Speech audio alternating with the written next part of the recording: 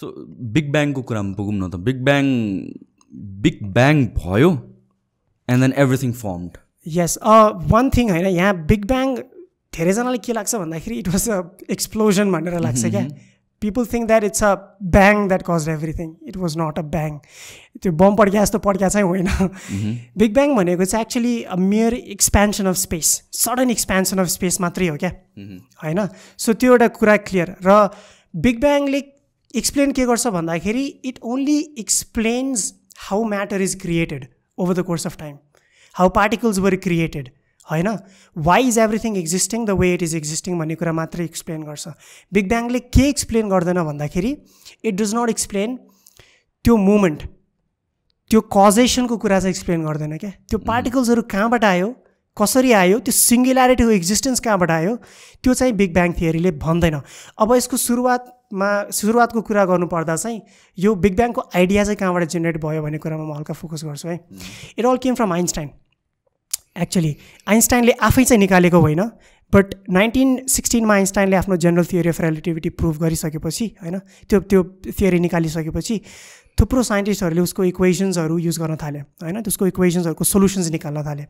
And there was a Belgian priest, पादरी थिए एकजना, उनको नाम चाहिँ जर्जस लमाइटर थियो क्या. उनले चाहिँ आइन्स्टाइनको इक्वेसन्सहरूको सोल्युसन्स निकाले र त्यो सोल्युसन्स निकाल्दै जाँदाखेरि चाहिँ ही came up with the idea of big bang. Now this is the most interesting part for me होइन. यसमा चाहिँ एकजना Presley, Catholic priest who's a religious person, obviously रिलिजनमा हामीले गड्सलाई भन्छ द्याट इफ स्टार्टेड एभ्रिथिङ होइन. A Catholic priest came up with a scientific explanation of the beginning of the universe. Was he a physicist? He was a physicist, okay. But he was a priest also. Okay. होइन.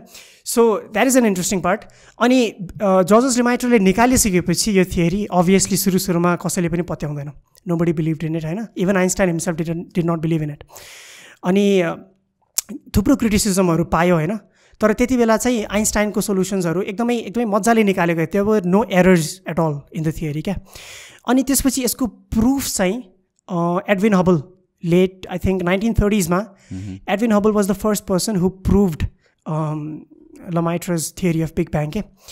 उनले के गर्यो भन्दाखेरि उनी astronomer थिए basically, र उनले observation गर्दाखेरि चाहिँ ही found out that the galaxies in space are moving away from each other.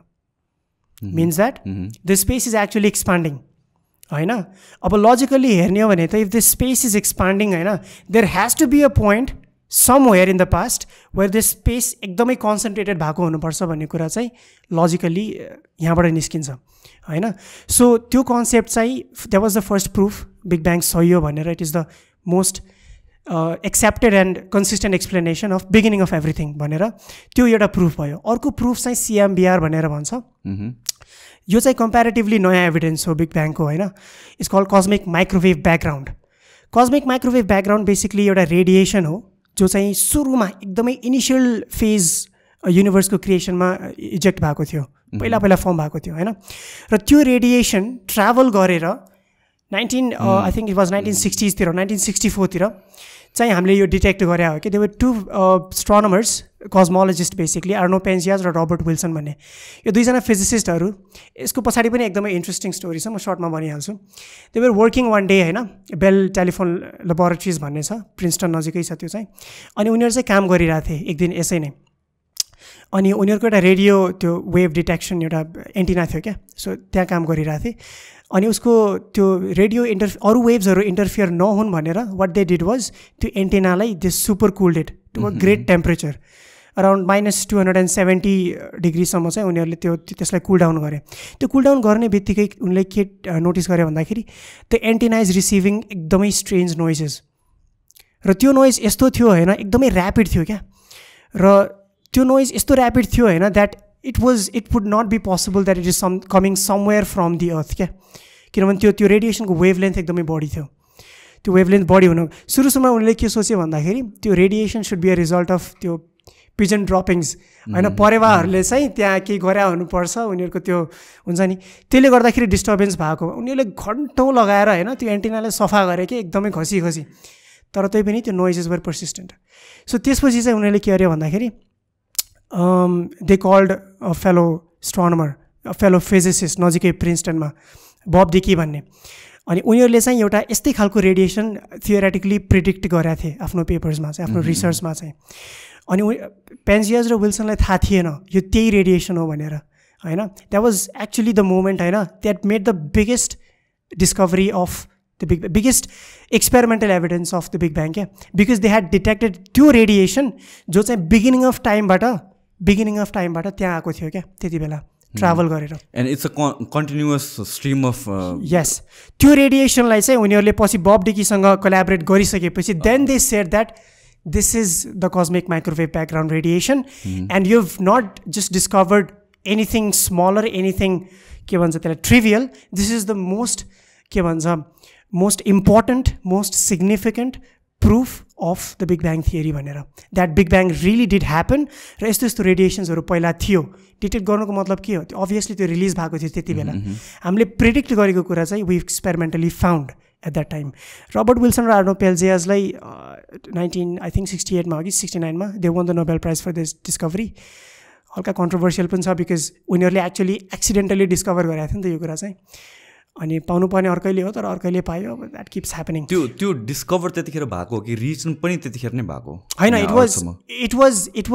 Was everywhere हैन इट वाज देयर तर त्यो डिटेक्सन चाहिँ त्यति बेला नै भएको एक्सिडेन्टली त्यो पनि एक्चुअली त्यही भएर भन्छ क्या it was the one of the greatest accidental discoveries of all time भनेर so in a nutshell big bang did happen हैन it explains a lot of things a great deal about अहिलेको जुन matter create कसरी भएको छ atoms पार्टिकल्सहरू initial स्टेजेसमा create कसरी भयो what it does not explain however is त्यो मोमेन्ट एभ्रिथिङ आयो कहाँबाट होइन त्यो सिङ्गुल्यारिटी चाहिँ आयो कहाँबाट अब त्यो क्वेसनको आन्सर दिनको लागि all we have is just hypothesis स्पेकुलेसन्सहरू नै छ मैले सुरुमा पनि भनेको थिएँ like to ask what existed before the big bang does not make any sense because big bang नै स्पेस र टाइमको बिगिनिङ हो भनेर Second speculation that there are multiple Big Bangs happening all the time.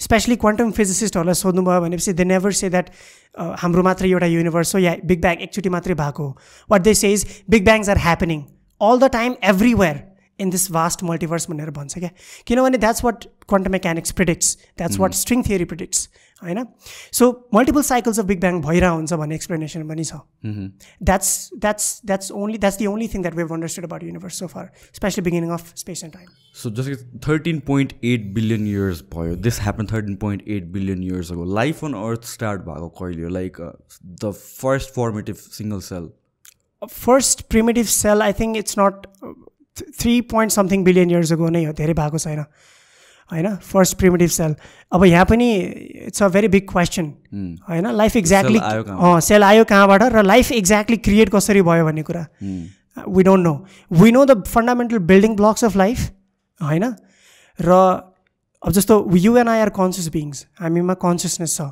Consciousness exactly हो के हैन र एभोल्युसनको फेजमा त्यो कन्सियसनेस कसरी आयो लाइफमा कसरी आयो ममा कन्सियसनेस किन छ र अरू बिङ्सहरूमा एउटा फन्डामेन्टल सेलमा किन छैन एउटा फन्डामेन्टल ब्याक्टेरियामा किन कन्सियसनेस छैन भन्ने कुरा स्टिल अनआन्सर्ड अब यो it's a matter of philosophy पनि होइन कतिपय कुराहरू रादर देन बायोलोजिकल और फिजिक्स भन्दा पनि so there are many things that we haven't understood so far होइन तर जहाँ that's what science is all about क्या होइन अनआन्सर्ड क्वेसन्सहरू एकदमै इम्पोर्टेन्ट हुन्छ साइन्समा चाहिँ रङ answers in fact wrong answers are very very important unlike religion science is moving क्या it is improving upon past theories होइन अनि त्यसपछि हामीले साइन्समा केही पनि टोटली 100% सर्टेन छ भनेर भन्दैन क्या we are building upon it इम्प्रुभमेन्ट्सहरू भइरहेको हुन्छ